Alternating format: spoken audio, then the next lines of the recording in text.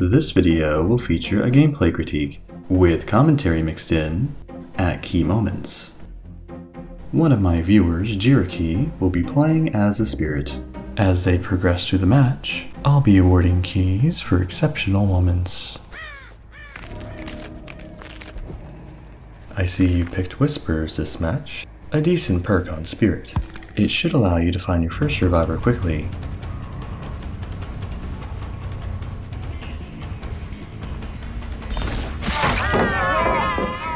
That Bill made two mistakes here. Getting hit while dropping the pallet was the obvious one, but the not so obvious mistake was made right here. The killer shack, which contains both a strong pallet and window, was right in front of him, but he chose to run towards the street instead. If Bill had recognized that, he might have been able to avoid getting hit.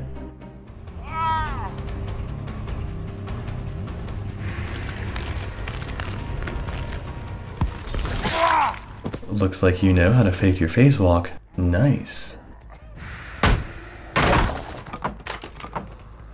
I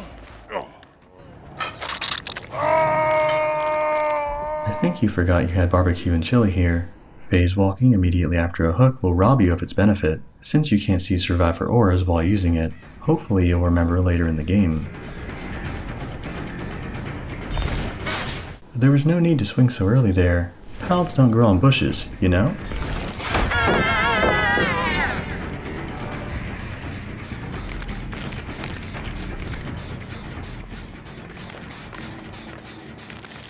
Looks like the scratch marks tripped you up. I think I know why though.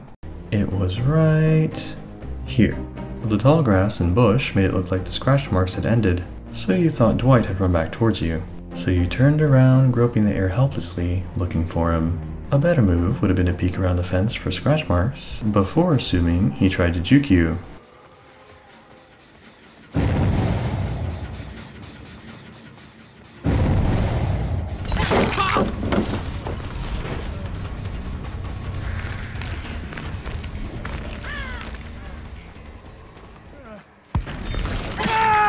That lunge range was insane.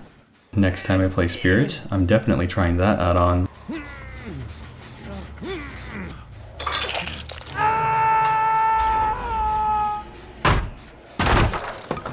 The survivors who finished that generator are now probably working on the one next to it. But you decided to turn back rather than patrol it. Maybe you thought they were going to save Dwight and you'd pick up on their trail.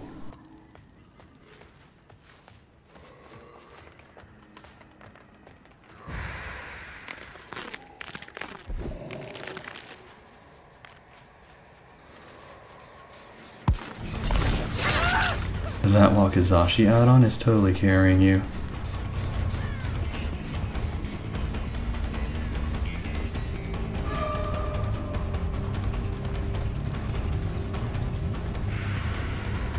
Okay, this was a big mistake on your part. I can tell why you made it though. You saw Kate running to unhook Dwight and you wanted to stop her. But if you had just chased Claudette for a few more seconds, you could have downed her and then phase walked to the hook. I know, as killer, you have this attitude, but this isn't Pokemon. You can only catch one survivor at a time. When you try to catch more than one, you wind up catching none.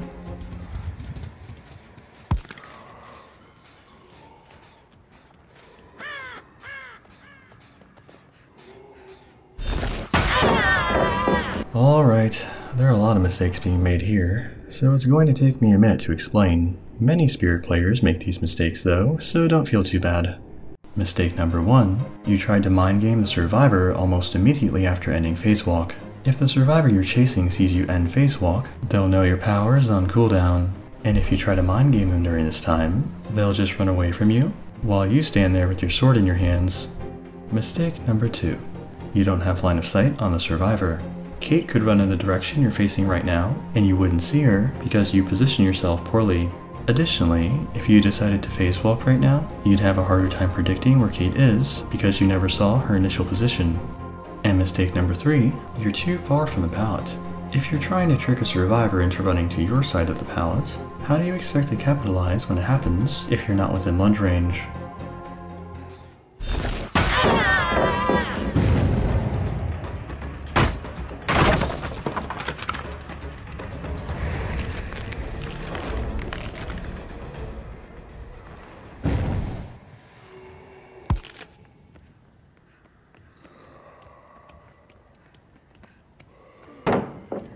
Foiled by scratch marks again, huh? Let's rewind and I'll show you a better play you could have made. So right here, you know Kate is running through the basement and is heading towards the opposite end of the school.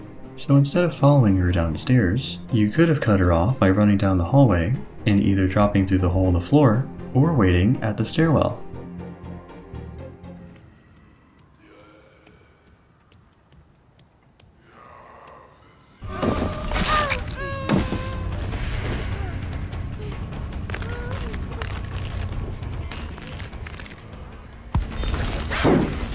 Pretty good job so far, right, behavior? Seriously though, crossing the gap like that could be game-breaking in some situations. I'll give you a key for showing us that one.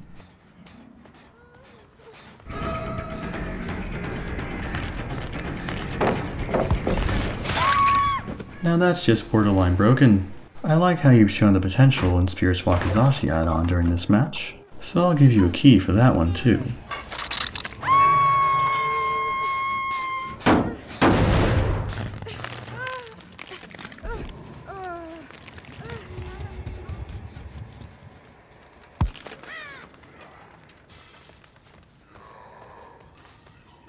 You're pretty lucky the survivors haven't cleansed your ruin totem yet. Although if they tried, they might cleanse your haunted ground totem by accident, which would be a nightmare for survivors playing against Spirit.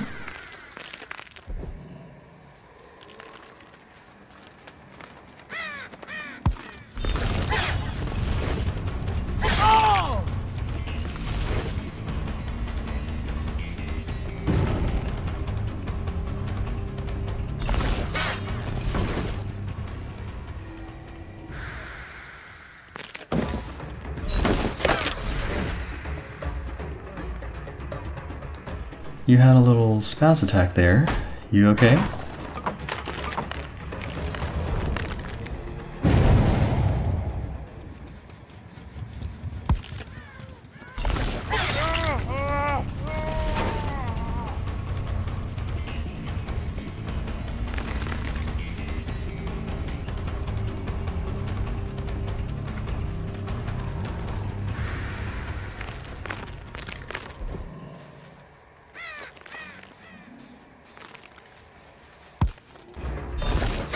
Looks like Bill started walking as you were charging your power. You got played by an old man.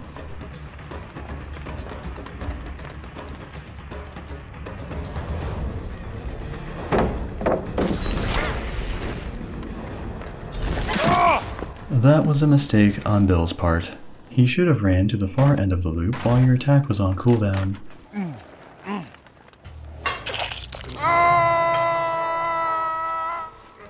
Now this was a poor decision on your part. Yes, you saw a survivor in the house over there, but this was the worst possible generator you could have patrolled, due to how far away it is from the hook. There were 3 generators much closer to the hook you should have chosen.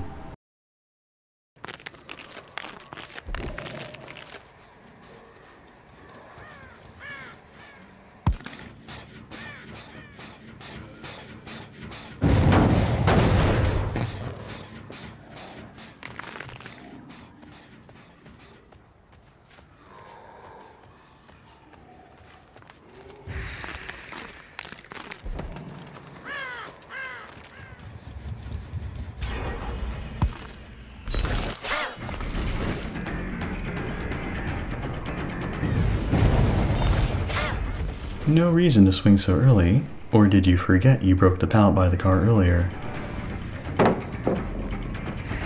Oh man, you outplayed yourself there. All I can say is, you're lucky your haunted ground totem popped, or that chase might have taken a lot longer.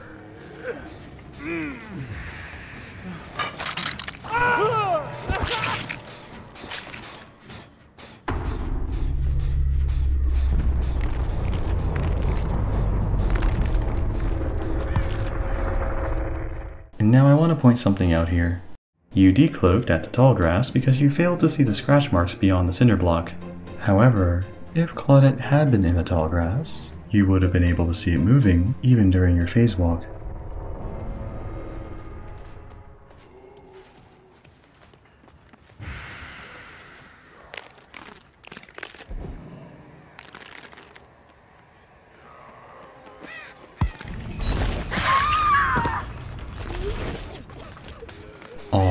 was that head nod for? Claudette didn't even try anything funny with you.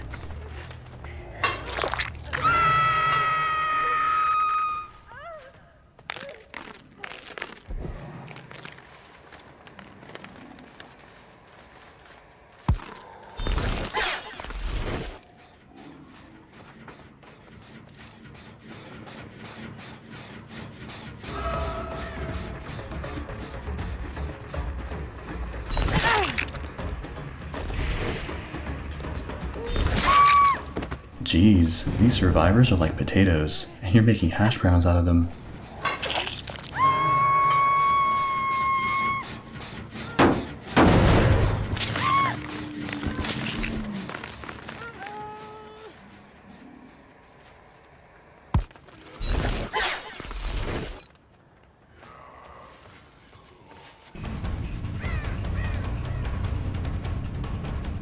There goes Potato Bill, ignoring a perfectly good pallet.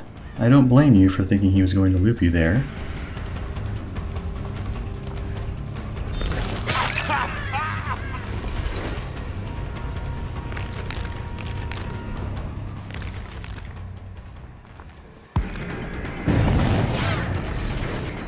Yeah, you messed up there. As soon as you saw the scratch mark appear on the bushes, you should have known he changed direction.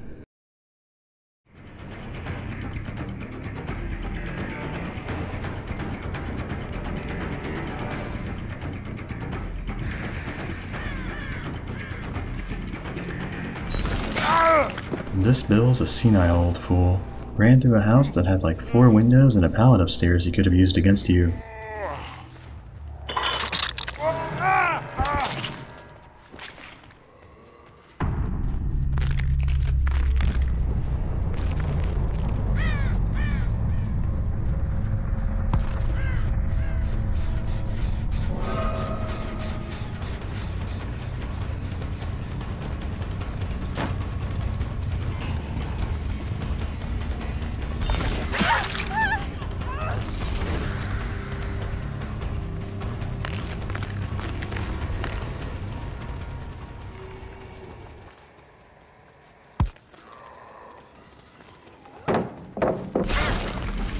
If there's one thing I want you to take away from this game, it's that you're way too eager waving your sword around. You've missed like 6 melee attacks this match and the survivors weren't even trying to juke you.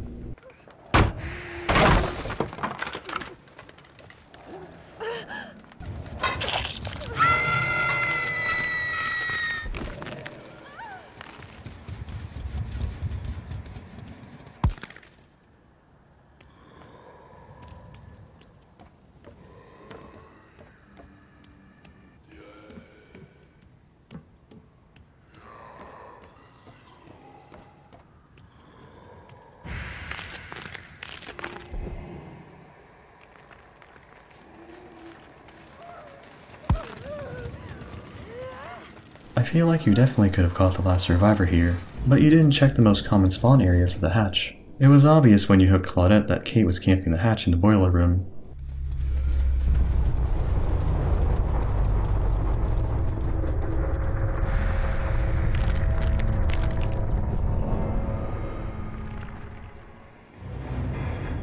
Well, that looks like a wrap for this match. I think Jiriki showed a fair understanding of Spirit's power and a solid understanding of Dead by Daylight's game mechanics. However, quite a few mistakes were made that they would definitely be punished for by more experienced players.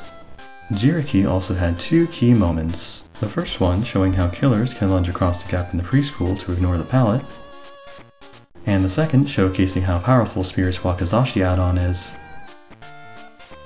So that's it for this gameplay critique. Thanks for watching. If you found this video helpful, make sure to subscribe for future content.